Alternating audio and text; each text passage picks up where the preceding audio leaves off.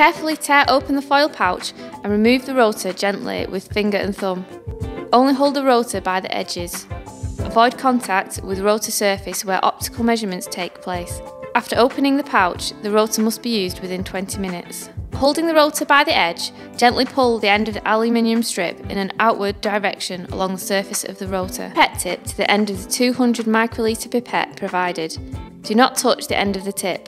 Using your thumb, push down the plunger on top of the pipette to the stop position. Immerse the pipette tip below the surface of the sample and slowly release the plunger to draw up the sample. Avoid drawing in any air as this will cause the rotor to fail. With your thumb fully off the plunger, remove the pipette from the sample tube. Insert the pipette tip into the sample port on the rotor. The pipette tip should only make slight contact with the bottom of the sample chamber. Do not push down hard.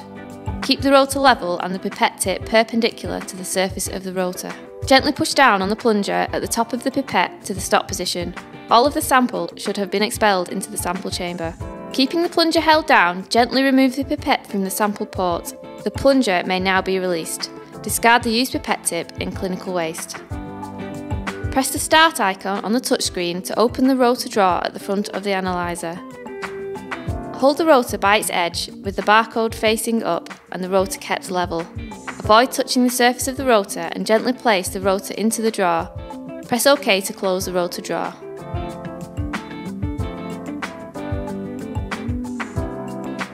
Use the touchscreen to enter the patient ID or scan the patient ID using the optional external barcode scanner and press OK.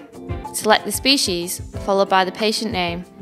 Depending on your analyzer settings, you may also enter gender, age and weight.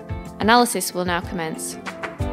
When the test is complete, the system will display and print out the results. Press the Home icon to return to the main menu. The drawer will open for you to remove the used rotor. Press OK to close the drawer. Dispose of used rotors in the clinical waste. The dilution tube contains 600 microlitres of diluent. Please ensure there is no fluid in the cap before opening to prevent liquid loss and inaccurate results. The best way to ensure this is to centrifuge the tube for 10 seconds. Using the 50 microlitre pipette provided, transfer 50 microlitres of the sample into the diluent tube using correct pipetting technique.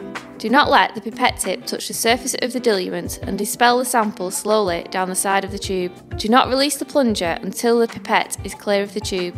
Use a new pipette tip for each cartridge to ensure precision. Discard the tip in clinical waste. Close the cap tightly and invert 10 times to mix.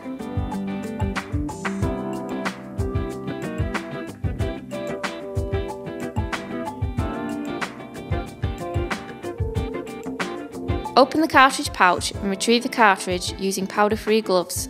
Avoid contacting the reagent reaction cuvettes. Seat the cartridge in the metal carrier, barcode faced up. Align the groove below the barcode with the raised bump on the outer edge. When aligned, press the cartridge in place on the carrier.